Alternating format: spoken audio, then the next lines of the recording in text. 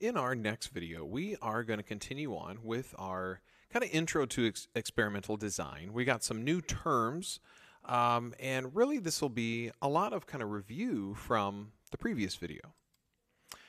Now, medical experiments have some differences over doing just normal non-medical experiments. So we're going to talk about an example and how this is going to be maybe slightly different than the way that we do maybe a non-medical experiment. So let's test out a new headache medication on 500 volunteers suffering from frequent headaches. Now, our 500 volunteers, we wouldn't necessarily call them our experimental units, though they are our experimental units. But whenever our experimental units are people, we get to call those experimental units our subjects.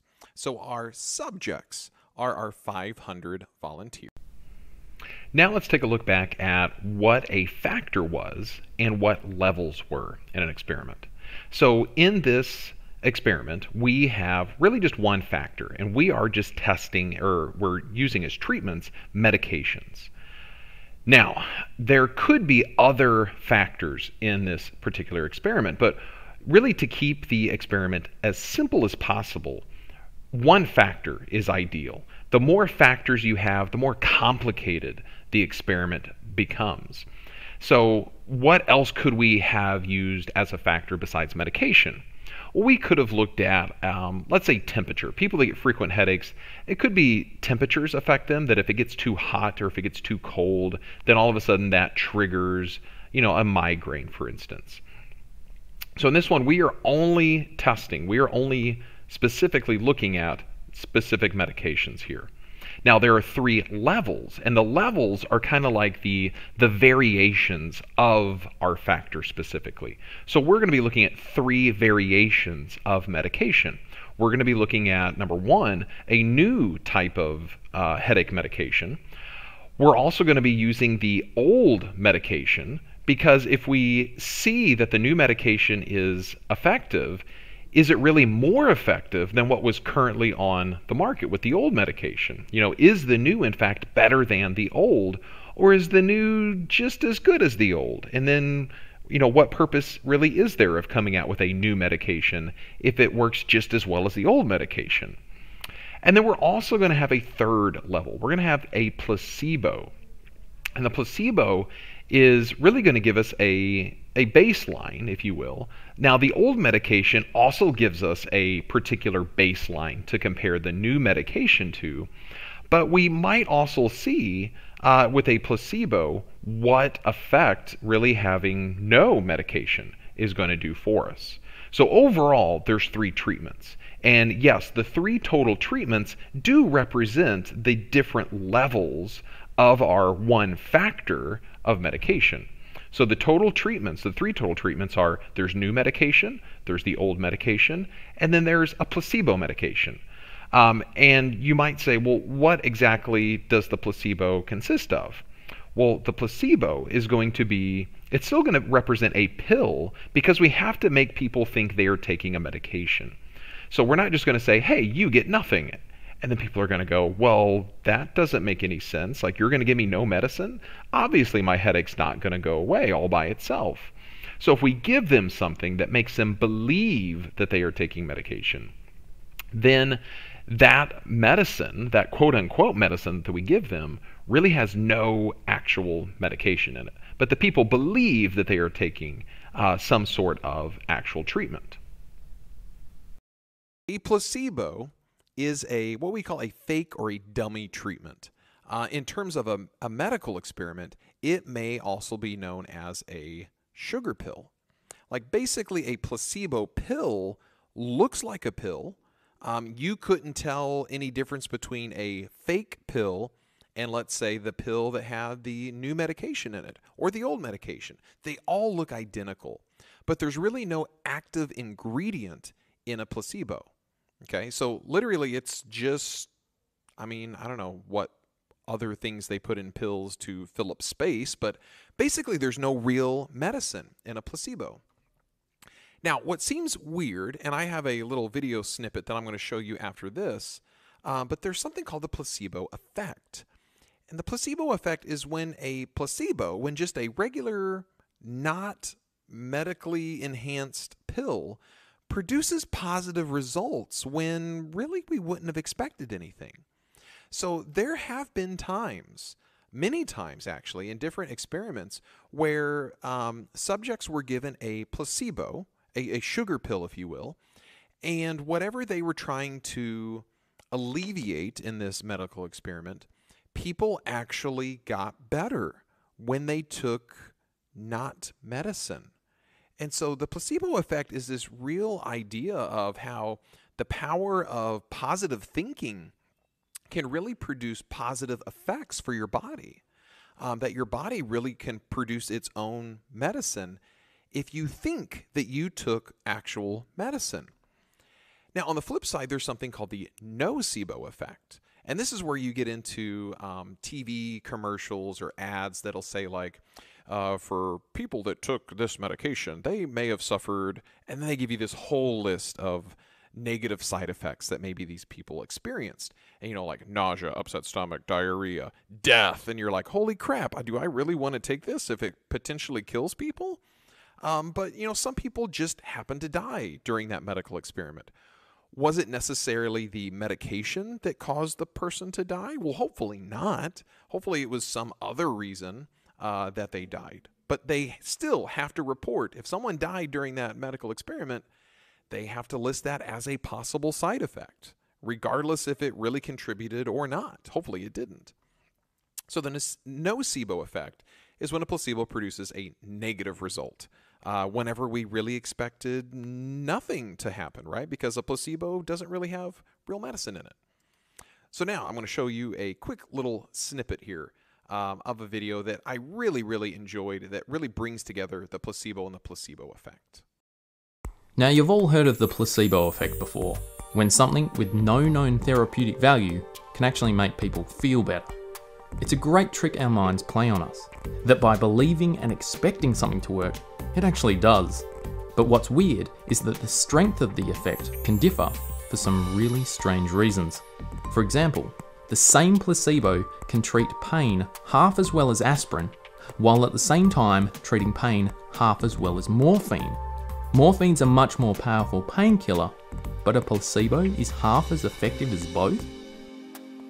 Saying a placebo will reduce pain reduces pain, but saying that the same placebo will increase pain increases pain. Believing that a placebo will make you feel better will make you feel better. Believing that it won't has the opposite effect. Now, placebos aren't just pills. They can be creams, injections, surgeries, or drinks. You can even get placebo buttons. They don't actually do anything, but they sure as hell make you feel like you're in control. But not all placebos are equal. The effect of the placebo is bigger when the pill itself is bigger. Or if you have 2 instead of 1. Or 2 once a day instead of 1 twice a day. And a capsule will usually beat a pill. And a syringe will usually beat a capsule. And anything with a big ass science machine can outperform any of them. A plain pill works worse than a branded one. A discounted pill works worse than a pricey one. And even a pill in a plain box does worse than one that's all shiny and shit. Placebos that are blue work best as downers, and placebos that are red are better as uppers. Studies have shown that people who take their meds on a regular basis are less likely to die than those that don't, even if those meds are all placebos. You can even get addicted to placebos.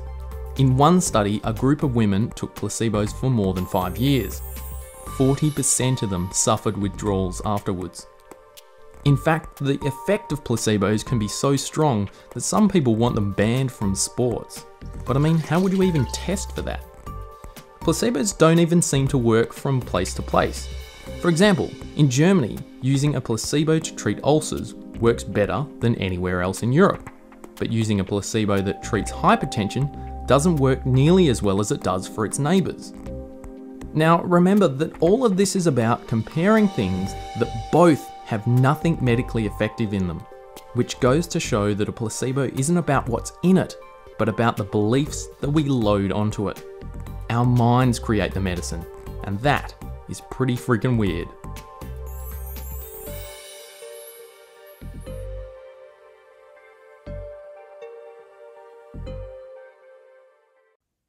Wasn't that a great video? I agree. Now, we also need to consider how the medication will be administered in a medical experiment. And so we have this term called single-blinded versus double-blinded. And in a single-blinded experiment, the patients do not know which treatment they are receiving. They don't know if they're getting the actual real medication or if they're receiving a placebo. And if you told a patient that they were getting the placebo, then, maybe they've already gotten their mindset like, well, great, I'm getting this fake sugar pill. I'm going to take it. I'm not going to get any better. And yeah, I mean, there's nothing there, right? But we just talked about there's this idea called the placebo effect where maybe they do get better. And we want to give them that opportunity that maybe, just maybe, by crazy happenstance with the placebo effect, they do get better. Now, to counter the single-blinded, the double-blinded is where the patients and the experimenter, the person handing out the pills, neither one of those people know what is the real pill and which one's the placebo pill. And then you might be wondering, well, if the person handing out the pill doesn't know if it's the real deal or the placebo, and the patients don't know what they're receiving, does somebody know who's getting what? And yeah, there is kind of like a third-party person that's basically saying, okay, Mr. Experimenter, you give this pill to patient 1, then give this pill to patient 2. So somebody is keeping track here. But the person giving out the medication really has no idea if they're handing out a real medication or a placebo medication. So ideally, obviously we want experiments to be double-blinded, okay? And you might go, well, what's the big difference here? If an experiment is double-blinded, there could be some way, like if we were really doing, like, let's say a cancer medical experiment, and we were testing to see if a certain medication maybe shrunk or reduced the amount of cancer, that it slows down the spread or something. If an experimenter knew that they were giving a cancer patient the placebo, they'd be like, here's your medicine. It's probably not going to do much, but and the patient's like, what'd you say? Like, oh, nothing. I'm just really sorry. I got to give you this medication. Well, that's not really keeping everything clear and transparent. Okay. So really in those situations, we want a double blind where an experimenter just goes, here's your pill. And they're not giving any indication whether the patient is receiving the real medication or placebo medication. All right, now our response variable for this experiment is, I would just call it effectiveness, if you will. And we can kind of think of effectiveness in two different ways. Either we are eliminating headaches, or maybe we could also be measuring the amount of time that it took to alleviate the pain from the headache. Right? So we may not necessarily get rid of it altogether, but are we making it better, essentially? Is it effective in some way if it doesn't eliminate it? Now, our key principles to experimental designs, we always want to try to have these 3 things in check. Number 1, random assignment. Number 2, replication. And number 3, control. And we're going to talk about what each of these things really means in an experiment. So number 1, random assignment. This is going to allow impartial chance to assign subjects to our treatment groups that create similar groupings. We're not going to allow people to, really volunteer for the real medication versus people who are like, yeah, I'll sign up for this experiment only if I get to take the placebo. But then those groups of people may or may not be similar to each other. And so then if we see differences between our 2 groups where we let them decide which treatment group they're going to be in, we don't know if there was some difference between the people or if there was some difference between the actual treatments that we gave those people. So this helps to naturally reduce any effects from lurking or confounding variables. We want our treatment groups, however many there are, 2, 3, 4, etc., to really be as similar as possible. And we're just going to allow randomness to decide who's going to be in which groups. Number 2, replication. We want to use enough experimental units or subjects in each treatment group to show that differences in the response variable was not by chance alone. And all I mean by this is, in the example that we've been talking about, we said we would take 500 subjects. And so if we split them up, and if we did, let's say, just the two-level approach, where we gave half of the people, 250 people, the real medication, and the other 250 people the placebo medication, having 250 people take each treatment, that's a lot of subjects for each of our treatment groups. And so we might have some people not respond to the new medication, but we might have some people that do respond to the medication. So we just want to have enough people be in both or in all your treatment groups to really show that it wasn't just by chance alone. And so, it wouldn't make much sense to have, let's say, 5 people take the real medication and 5 people take the placebo. Because if, I don't know, let's say 4 out of 5 people that took the real medication saw positive results, and 2 out of 5 people in the placebo group saw positive results, which is weird because we would have expected them to be 0 out of 5 saw positive results. We don't really have a whole lot of data to work with there. So the idea of you want to have big enough sample sizes in your treatment groups is the main idea here. More is better. And then the third key principle is control. And we've been talking about this idea of control. We need to have a baseline group, and we want to try to control for lurking or confounding variables that may kind of mix up or may cause some differences that we wouldn't have normally seen. And so our lurking variables, just to remind you, were any unknown variables that we weren't really thinking about that may make our response variable have some bias in it. Versus confounding variables, where those were variables that we were trying to reduce or eliminate the effects of. Like those were definitely ones where we were like, hey, you know what? We think this might be an issue. Let's try to control for this particular confounding variable. So any differences in our response variable can then be primarily attributed to the differences in our treatments. Now, we're already to the you-do. Now, this is, again, split up into multiple parts here, but I've got an example. A pet pharmaceutical company wants to test 2 new heartworm treatments for dogs. They will randomly assign one of the 2 new treatments to dogs that have been recently diagnosed with heartworms until 50 dogs are assigned to each of the 2 treatments. So, in general, part 1, how many experimental units are there? Part 2, how many factors are there? Part 3, how many levels are there? Number 4, should a control group be used and why? And number 5, does the experiment need to be single-blinded? Does it need to be double-blinded? Think about who your subjects are in this experiment. And then the last 2, should a placebo be used? And discuss why or why not. And the last one, to whom do the results of the study apply? And those are the 7 that we'll talk about the next day in class. Good luck.